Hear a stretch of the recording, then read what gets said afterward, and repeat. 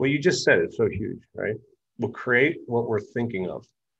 You want to see roadblocks? Go ahead and think of them. You'll find them real quick. I love that. You want success? Fill your mind with success.